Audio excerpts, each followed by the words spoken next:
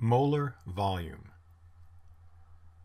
The volume of a gas varies with temperature and pressure, but we can compare gases if we designate a standard temperature and pressure, or STP. Standard temperature, and to some degree this is arbitrary, we will consider to be 0 degrees Celsius or 273 Kelvin. Notice there's no degree here when we talk about Kelvin, we just say Kelvin.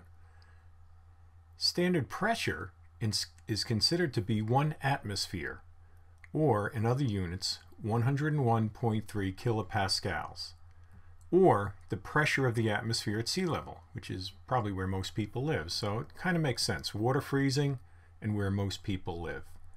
At STP, 1 mole of gas will occupy 22.4 liters.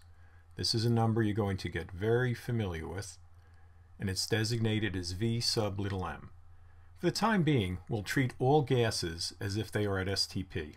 The volume occupied by 1 mole of gas is called the molar volume, and it has the symbol V little m.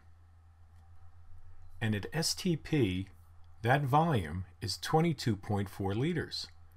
And now let's relate it to Avogadro's number. 1 mole of gas is equal to 6.02 times 10 to the 23rd particles of the gas, and that's 22.4 liters. This statement does not depend on the type of gas. It is true for all gases. This seems counterintuitive that even at STP, all gases occupy 22.4 liters, because some gases they have a greater molecular mass than others. But in a gas, the molecules are so far apart that they take up almost no space. The volume of a gas is mostly empty space. There's nothing there. You could consider it a vacuum, frankly, between the gaseous molecules.